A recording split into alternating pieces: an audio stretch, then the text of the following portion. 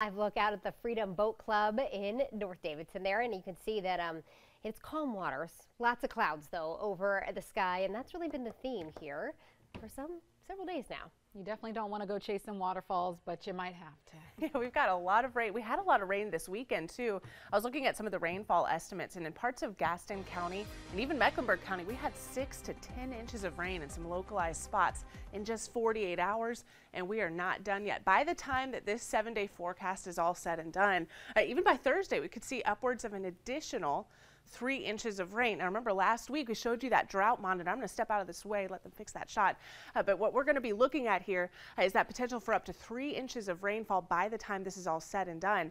We no longer are going to be dealing with drought conditions in parts of the Carolinas, I would imagine, by the time that we are over with all of this. Temperature-wise, we're going to be sitting in those upper 80s, low 80s by the time we get towards Thursday. Friday, we're looking at the mid 80s. That first alert in place on Thursday because we're expecting increased opportunities for some rainfall, heavy downpours at times, even more so than what we'll have at other days this week.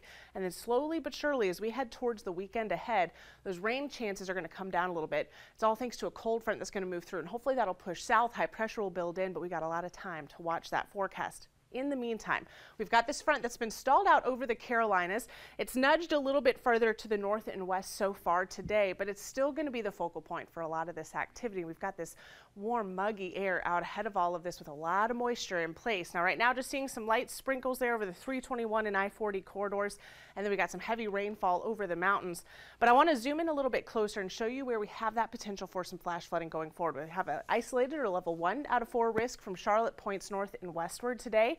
And then our southeastern counties are that level 2 out of 4 risk, which means scattered flash flooding potential. And we're just going to continue with at least an isolated or localized risk for flash flooding, at least through the middle of the week. Now, coverage today doesn't look as impressive as what we had in the overnight period last night and late evening last night, but certainly some additional downpours for our mountain communities with a few scattered showers and storms possible even outside of the mountains.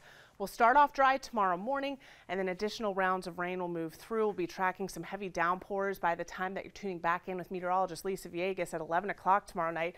Could be active on radar, which will be a similar scene here in the days to come. So we'll be watching this forecast closely. Keep that First Alert weather app handy. We continue to send those flooding updates as they come in, and certainly any warnings that are issued will be notified to you as well. Temperatures will top out in those upper 80s today. Eventually, by later on this evening, we'll see those temperatures back down into the 70s. So below average today. We're expecting those below average conditions to continue through the rest of the week, with the coolest temperatures actually by the end of the week as those rain chances go up. So low 80s on the way for Thursday, Friday, mid to upper 80s by Saturday and Sunday. And again, that's when we'll finally start to see these shower and storm chances, at least the coverage of them, start to decrease as we wrap up that 7-day forecast.